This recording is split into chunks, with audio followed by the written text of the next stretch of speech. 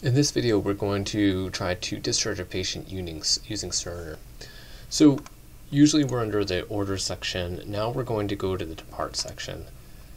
Under this section, first we have to put a diagnosis in for this patient. Since we're on the cardiology service, we can say that we admitted this patient for a non-ST elevation myocardial infarction. So we hit return, brings up a series of diagnoses. So we can double click on non-STEMI, say that this is the discharge diagnosis. We can say OK, and maybe we want to add also that the patient has atrial fibrillation. We can go back through this process where we search under diagnosis.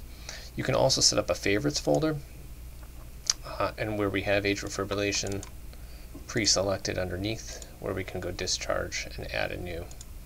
If we wanted to add mitral stenosis,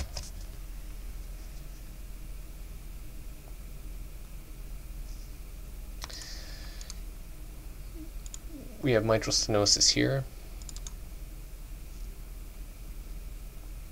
We can add this as well using discharge.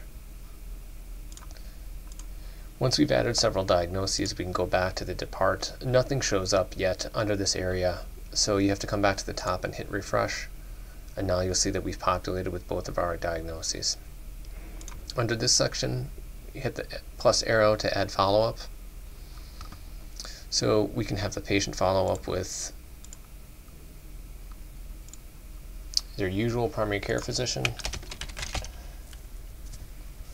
or we can have the patient follow up, within 1 to 2 weeks with this physician. We can put under edit comments, please obtain echo prior to visit, which should go to the office staff, and then you come and click OK at the bottom.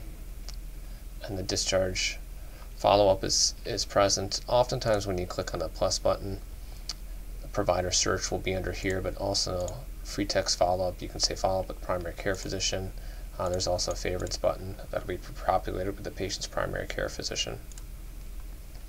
Under exit care education,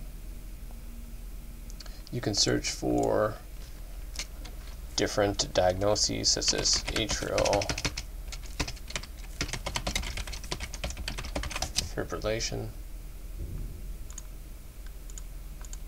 Since this is a test patient, nothing populates under this section, unfortunately. Med reconciliation, you click this button, and all the medications that they've been given as inpatient and outpatient, you click continue or discontinue, and then you can discharge the patient by just clicking this down arrow and clicking discharge patient, and it will populate. So diagnosis, discharge orders, medrec, follow-up, exit care education. Each one of these boxes will fill into blue as you're proceeding through, which will help give you a heads up, and don't forget to refresh as well.